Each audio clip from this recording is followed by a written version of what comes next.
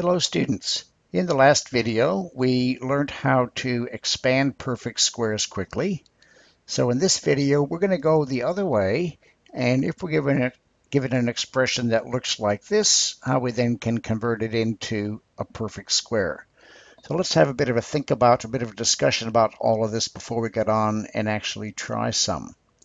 So for example, if I have an expression of the form y plus 3 all squared, that can be written as y squared plus 2 times y times 3 plus 3 squared, and that all simplifies to y squared plus 6y plus 9.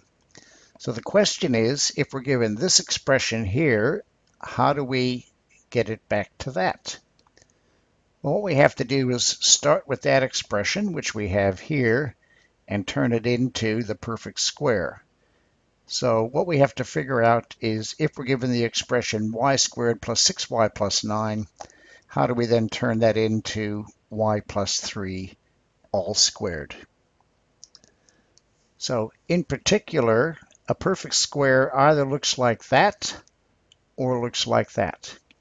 And if an expression does fit either of those patterns, we can then write it as a perfect square.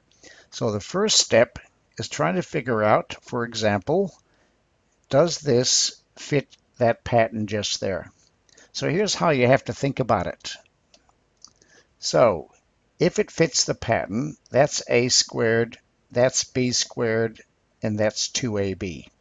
So if it does fit the pattern, if a squared is x squared, a is equal to x. If it does fit the pattern, b squared is 9, so b is 3. And then finally, 2ab, which is the middle term, has to equal 6x. Well, 2 times x is 2x, times 3 is 6x. It does fit the pattern, so therefore we know that we can apply the rule for perfect squares and say, therefore, x squared plus 6x plus 9 is just equal to x plus 3 all squared. Okay, let's go ahead and actually try that on a couple of questions. So each of these requires basically two stages. Stage one, does it actually fit the pattern of a squared, in this case a squared minus 2ab plus b squared? And if it does, then write it as a perfect square. So let's do a bit of writing for this one. Later on you might be able to do these mentally, but it helps if you actually write out the middle steps to begin with. So if it fits the pattern, a squared is equal to x squared, so therefore a must be x. B squared equals 4, so therefore b has to equal 2, and the middle term has to be 2ab. Well, let's see what 2ab is. Well, 2ab is 2 multiplied by x multiplied by 2. 2 times 2 is 4 times x is 4x, and it fits, and it fits the pattern.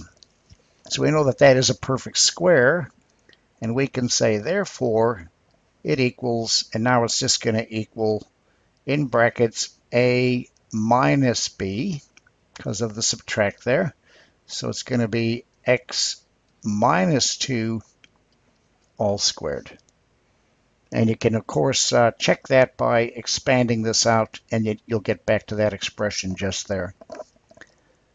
Let's try this one. Well, if it is a perfect square, a is equal to x, b is equal to 6, and 2ab is going to be 2 times x times 6. Well, 2 times 6 is 12, times x is 12x, but I have 8x in the middle, so that one can't be factorized as a difference of squares. Now, it might be possible it can be factorized another way, but not by using this particular pattern.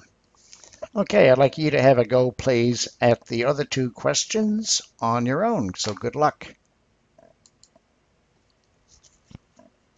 Okay, let's see how you went. So is this a perfect square is the first question. Well, if it is, a equals x, b equals 4, since that's b squared, and 2ab equals 2 times x times 4, which is 8x, but I've got a 12x, therefore we can't factorize that using perfect squares. Let's see if we have any more luck with the second one. Well, if this is a perfect square, a equals x, b equals 5, since 25 is b squared, 2ab is 2 times x times 5 equals 10x. Okay, well, it does fit. We can say, therefore, x squared plus 10x plus 25 equals x plus 5 all squared. Okay, in the next video, we're going to do the same sort of thing, but with slightly more complicated expressions. Okay, we'll see you there shortly.